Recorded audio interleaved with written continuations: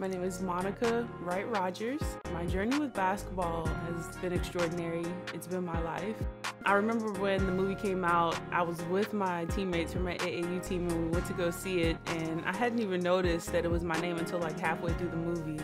And so then I was like, wow, like, did they know anything? But obviously not. Later on in life, I ended up meeting the director of the movie at a Sparks game. We were playing the Sparks and she happened to be there. And I was just talking to her and she was like, it was totally about her life. She ran track at UCLA. She didn't play basketball. I guess it was supposed to be at UCLA. They wouldn't let her do it, so she made it at USC. Going through life and having so many similarities to that movie was really odd. Do I need some royalty checks? But no, no, it was just interesting how things kind of played out. Maybe the movie spoke some things over my life. You never know when what you speak into the universe, what may come about.